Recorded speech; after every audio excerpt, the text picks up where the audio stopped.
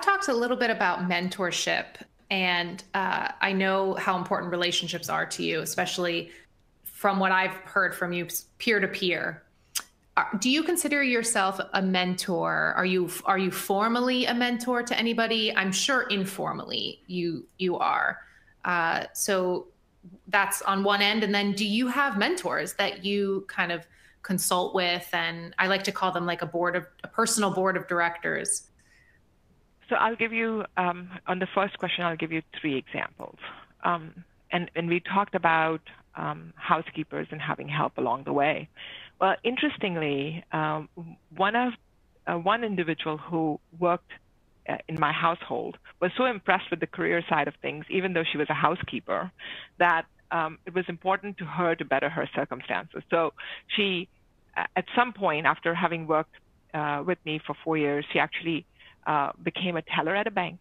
From there, she progressed into the hospitality industry and actually now is a general manager of a hotel. And all of that comes from these conversations about, how do you make a better life for yourself? So that's direct, maybe influence right then. In fact, I just saw this individual in the last couple of days.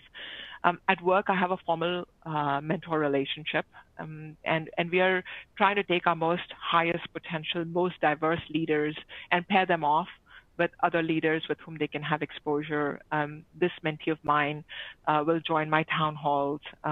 Sometimes if I have special projects going on, I may include this individual so that they can, get maybe a front row seat to how things work in my world, maybe learn from it, anything I can do to help. Her career, her overall business understanding on the controllership side, whatever can be done. So that's the second. And third, quite informally, I have someone on my team who helps put together my board presentations. And so this is someone who is not in my direct report team, is a slightly junior in the organization, but to have the opportunity to work directly with me, this individual's ability to process, learn a lot of what's going on that's actually going to the board, put, I'll say crisp presentations together. I mean, it's a terrific opportunity. It gives them a lot of exposure and also gives them a chance to learn a lot. And for me to work with someone else in the organization and get to know their skill set. And this person is now doing a rotation with our investor relations team at Wells Fargo. So clearly it's proven to be helpful in their career as well. So that's me in my role as mentor. On the flip side, I came to work for Comerica as the controller for the company. It was my first time having a large team.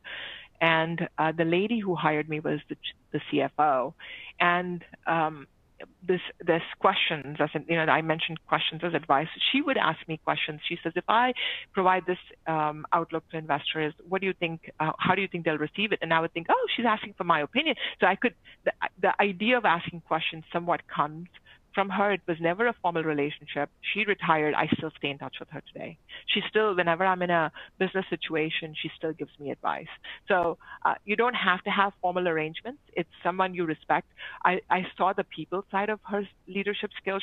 She would come down from the executive floor, walk the floor, talk to people, ask them about their families. And it's like, okay, this is the type of leader I want to be and who I want to surround myself with. And obviously she's taken a personal interest, and we still stay in touch and text, even though it's not a work relationship anymore. And those are typically the best ones.